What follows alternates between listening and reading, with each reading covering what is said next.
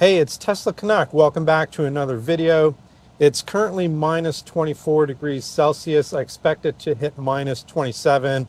I've just pulled the car out of the garage a few minutes ago, so it still hasn't fully adjusted. You can see it's just gone to minus 25 degrees Celsius. Heating system on auto, as you can see, so that we can get a really clear indication of what the heat pump is doing, what the heat settings are, and I'm just going to leave it on automatic. What we're going to do is we're going to do my usual loop when I do these type of range tests.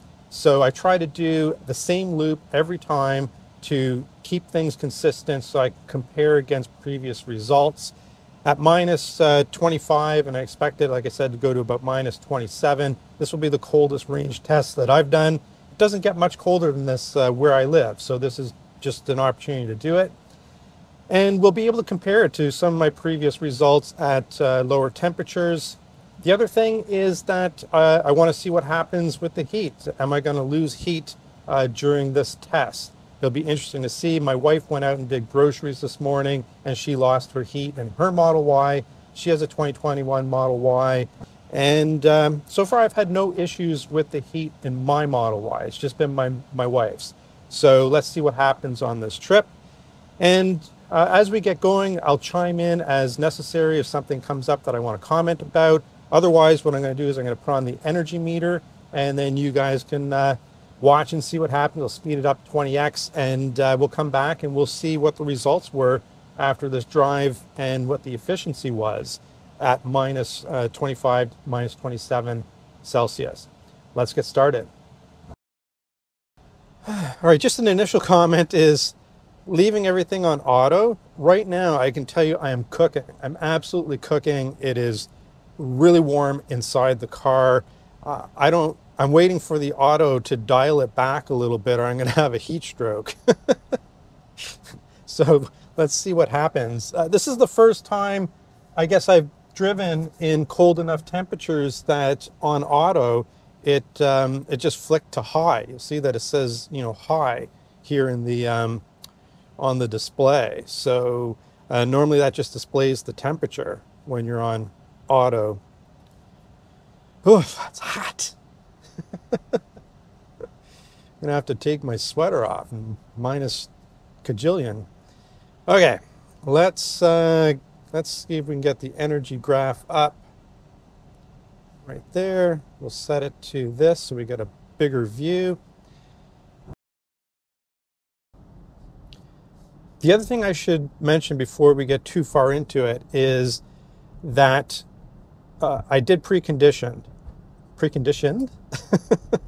I did precondition the vehicle for about 40 minutes before leaving, and it did sit in my garage overnight. My garage is not insulated. So I think that's it for the parameters here. Yeah, like I said, I'll chime in if something interesting happens. Otherwise, enjoy the drive.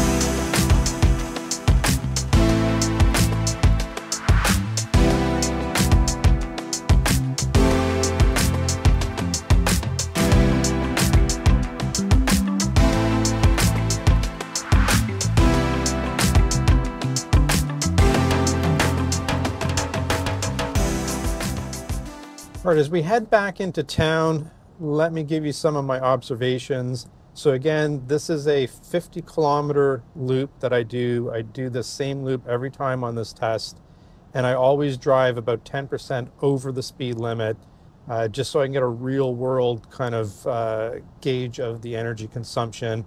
Let's face it, nobody drives exactly the speed limit. So, okay, the first observation is it's incredibly hot in the vehicle right now. It's kind of like, you know, that Jack Black movie, School of Rock, right? It's like, you know, the face melting guitar solo, only there's no guitar solo and the face melting is coming from the Tesla. Seriously, it is hot in here. So this is a change over the last time I did a cold weather test like this. It might be part of the cold weather improvements over the last couple of weeks, maybe to deal with the heat pump issue, although my wife lost heat this morning, as I mentioned. So blistering hot.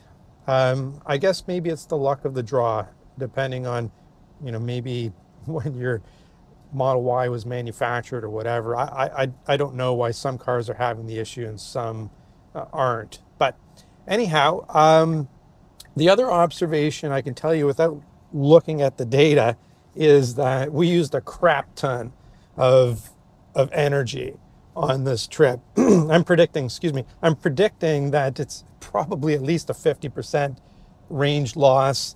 But again, let's pull over here and let's look at the data. Okay, what I'm going to do now is I'm going to take it off of auto because I just can't take it. It's just too hot in here. Yeah, I don't know what's going on, but it seems that now when it reaches a certain temperature, when you're on auto and it's this cold, it's going to go too high. It's just going to blast everything at you. If I wasn't doing this test, I would have just set it to manual and not sweat my eyeballs off. So, okay, let's take a look at the data for the trip. Okay, so as I mentioned, it is a 50-kilometer loop that I do. The duration was 41 minutes. The average energy use was 305 watt hours a kilometer. I'm back in the studio to do a little bit of math. We know that the Model Y has a rated range of 168 watt hour kilometer, which is 270 watt hour mile. Now we can do a little bit of math and we can come up with the efficiency as a percentage. So I'm just going to do the math in the metric system because all you really care about is the end result with the efficiency. So the way the math works out is that it's about a 55% efficient trip that we just took at minus 27 degrees Celsius. And I'm pretty happy with that. I think that's a pretty good result for that type of extreme cold. So kudos to Tesla. I know that a lot of people are having issues with their heat pump right now, and I don't want to diminish that. I guess I'm kind of lucky with my Model Y. I know my wife isn't lucky with hers. So hopefully there's a solution and everybody is going to be happy in the end. In the meantime, I'm pretty pleased with that trip. Thanks for watching as always. Tesla Canuck, over and out.